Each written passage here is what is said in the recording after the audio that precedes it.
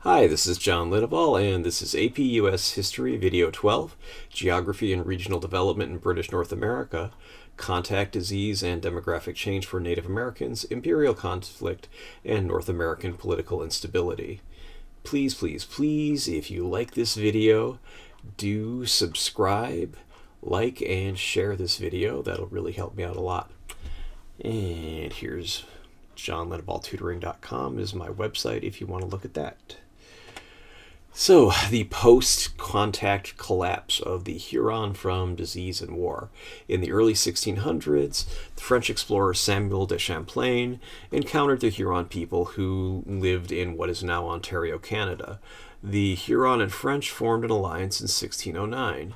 By the 1630s, contact with French settlers, including Jesuit priests, was disastrous for the Huron because the French transmitted measles and smallpox to the Huron.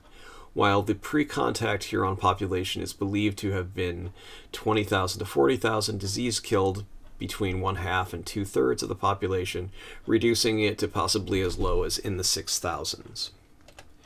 The collapse of the Huron continued. The Beaver Wars, discussed later, further reduced the Huron population. In 1649, an Iroquois raiding party of roughly 1,000 warriors, armed with guns by their Dutch allies, destroyed Huron mission villages in Ontario, killing roughly 300 people, including some Jesuit priests. The Huron fled to an island in Georgian Bay, Ontario, where many of them died from harsh conditions and starvation. Many Hurons settled in Quebec and the Upper Lake Michigan region. This new form of warfare completely disrupted traditional Native American forms of dispute resolution, which had the effect of destroying or relocating many tribal communities. Post-contact cultural adaptation by the Catawba.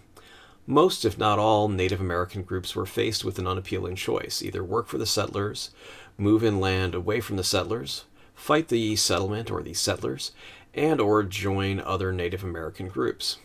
None of those were particularly appealing to most Native American tribes. The Catawba people of the American Southeast attempted to survive by making themselves useful to the settlers, selling goods such as baskets, moccasins, or pottery to the settlers of South Carolina as traveling peddlers. This worked. Relations between the Catawba and settlers were friendly, but sustained contact with the settlers changed the Catawba culture. Pottery and basketry designs changed to meet demand. Kind of makes sense because the English, British, whatever settlers of South Carolina and North Carolina, anybody who the Catawba ran into, would probably have different tastes in basketry and pottery than Native Americans, so of course they would have to change their design to make them more saleable, so to speak. By the 1750s, the use of alcohol as payment to the settlers for goods caused huge alcohol-related problems, that is, fights, other drunken behavior in the Catawba Nation. And of course, all of this contact between the Native Americans and the British settlers did change the Catawba culture, because it just happens. You hang around people who are different from you, you're probably going to pick up some things from them, and they'll pick up some things from you. Imperial conflicts and North American political instability. In the 17th and 18th centuries, the political situation in North America became unstable. Rivalries between the British, French, Dutch, and Spanish traveled to the New World from the Old World, with the settlers and explorers from those countries. And as stated previously, the introduction of firearms to Native American conflicts deeply altered conflicts between Native American groups, and thus the political military landscape of North America. Leave it to Beaver. The Beaver Wars, that is. The Beaver Wars, 1640 to 1701. Old Native American rivalries intensified as a result of European colonization. Several European powers allied with Native American groups and introduced firearms to the native groups, often as a result of the fur trade. The Beaver Wars were particularly nasty events in the middle and late 1600s that illustrated the results of firearms being added to native conflicts. As the name suggests, the Beaver Wars stemmed from the fur trade. The French and Dutch established trading posts where goods, including guns, were exchanged for furs. Obviously, that led to problems because European powers and their Native American allies wanted to extend their control over the fur trade, so we end up with a lot of wars over beaver pelts. And here's a beaver going off to war. Ha ha ha. I just thought that was funny, so I put that there. The Beaver Wars continued. French traders established a series of trading posts along the St. Lawrence River starting in the early 1600s. The French allied themselves with Algonquian-speaking tribes who lived near the Great Lakes. Meanwhile, the Dutch established trading posts at what is now Albany, New York in 1614 and allied themselves with the Iroquois Confederacy. The Iroquois hoped to expand their trading network but were blocked by the Huron. By 1645, the tensions between the Iroquois and the Algonquian tribes broke out into open warfare.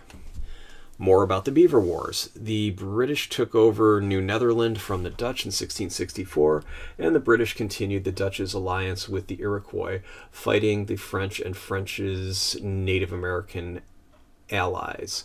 The Beaver Wars ended in 1701 with the Great Peace of Montreal. The Iroquois expanded their power and territory as a result of the Beaver Wars. So we can see by looking at this map, this pink section is the original Iroquois homeland. So basically most of upstate New York. So during the Beaver Wars, you can see in various years, the Iroquois managed to massively expand their territory to all these areas that are painted orange. So we can see what is now southern Ontario, Michigan, what is now most of Illinois, Indiana, Ohio, Pennsylvania, West Virginia, Virginia, and so on. So, as we just discussed, the Huron were virtually destroyed. As such, the Iroquois learned that they held the balance of power between the British and French, so they could play one power off against another. The wars, the fur trade, and the equipping of Native American tribes with guns realigned Native American alliances and societies. The French and Indian Wars were a battle for control of North America from 1688 to 1763. Four main conflicts between 1688 and 1763, collectively known as the French and Indian Wars. First was King William's War from 1688 to 1697. The second was Queen Anne's War from 1702 to 1713.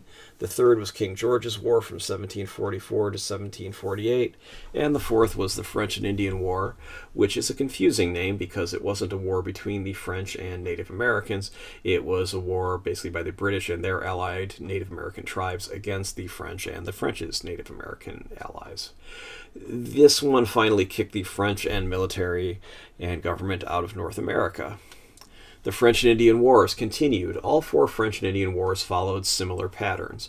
The first three arose from conflicts between the French and British in Europe, and the fourth started in North America and became a worldwide Franco-British conflict. That is a conflict between the French and the British. Second similarity, all involved in intensified rivalries between the Native American tribes involved. The third similarity, the tribes allied themselves with the French and the British, and the tribes controlled their own territory as long as neither side won a conflict-ending victory. Finally, all four wars made British colonists more loyal to the British, since wars and uncertain borders made them need the British military for protection. This changed after the French were defeated in 1763.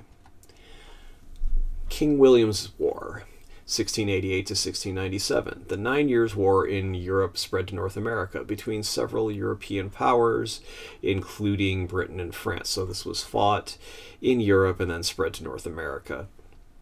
Conflicts between the British, French, and allied Native American tribes led to this war.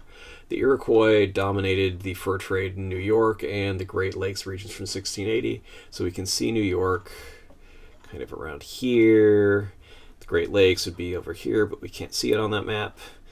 And so they were dominated by the Iroquois and the British since the 1680s as a result of the Beaver Wars. However, French colonists and Indian allies further west challenged that. Also, similar conflicts occurred in New York and Canada.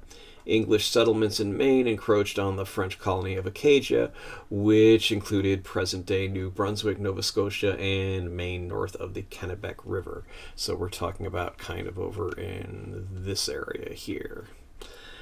And fun fact is Acadia, you may have heard of Cajuns in Louisiana.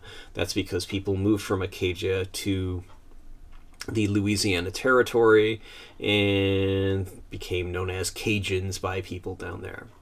So the French and native allies fought against British encroachment. The French and their native allies formed the Wabanaki Conspiracy for that purpose after King Philip's War. After King William's War, the Iroquois Confederacy negotiated the Grand Settlement of 1701 with France and other nations. For the next 50 years, the Iroquois were mostly neutral in conflicts over North American territory.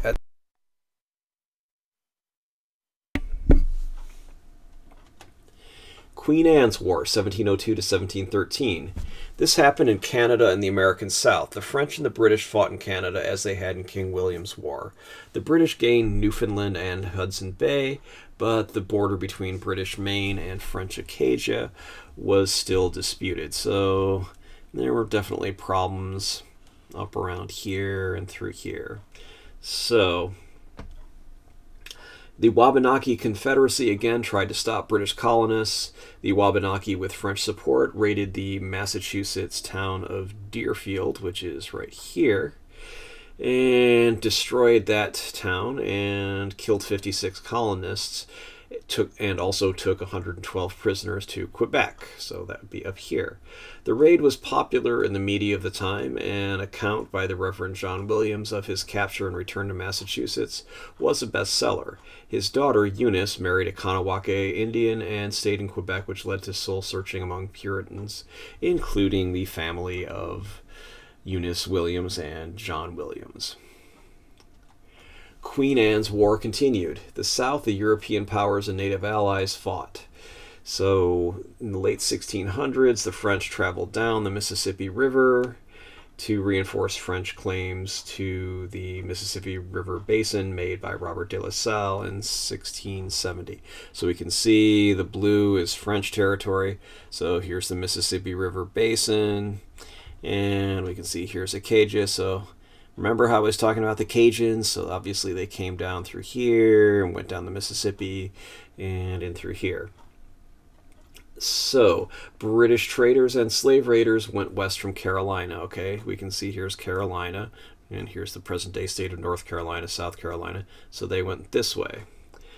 And so the Chickasaw tribe assisted in getting slaves for British slavers. The Choctaw, who were traditional enemies of the Chickasaw, allied with the French, who built forts at what are now the cities of Biloxi, Mississippi, and Mobile, Alabama.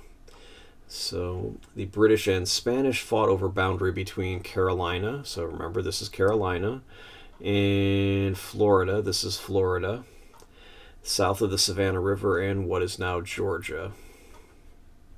So the French, Spanish, and the Appalachian tribe formed an alliance against the British to keep the British out of Florida, etc., and out of these French territories.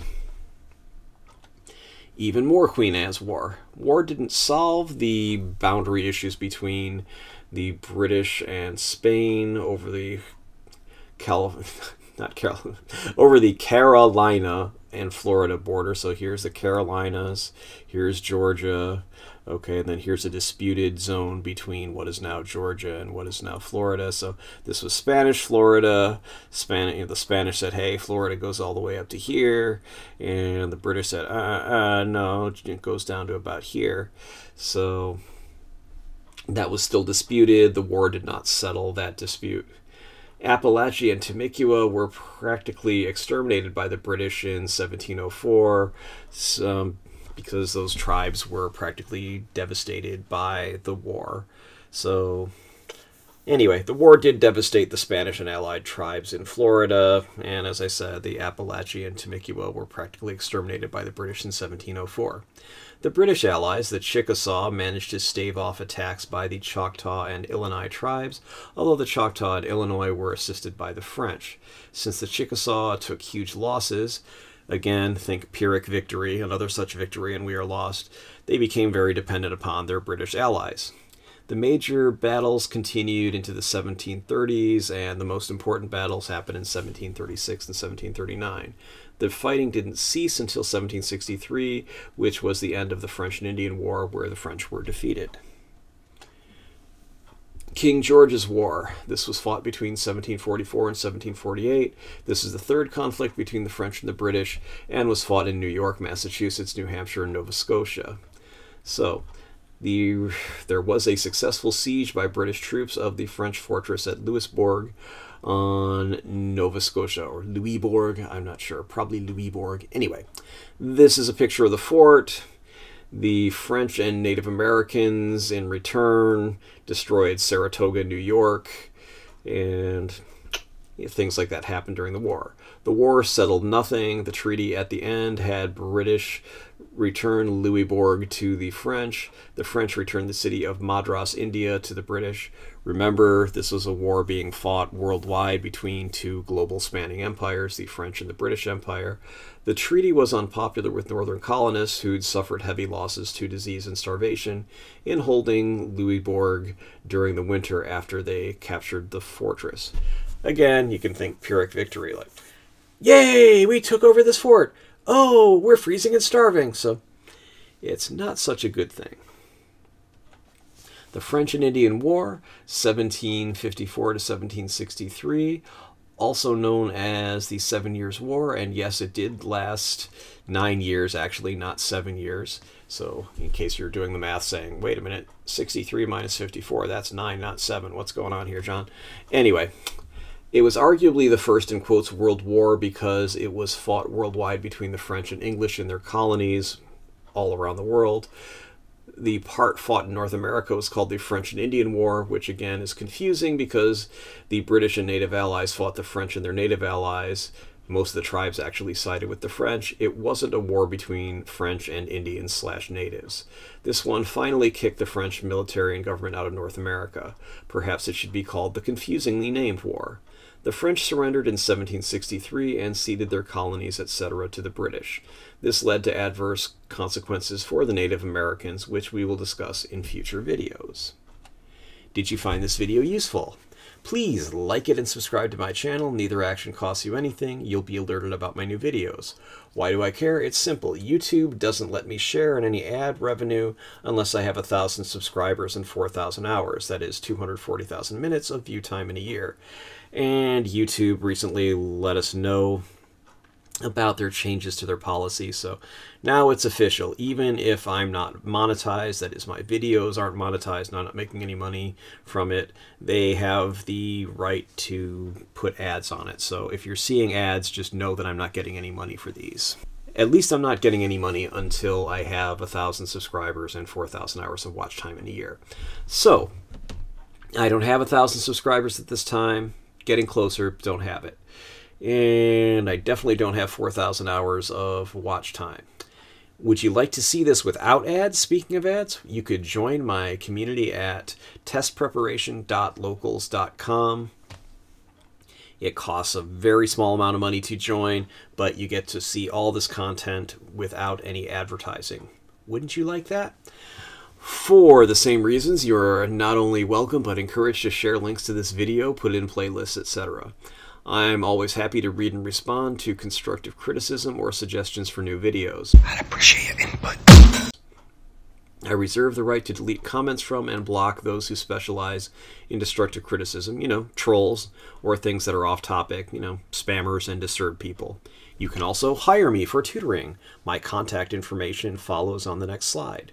And thanks for watching.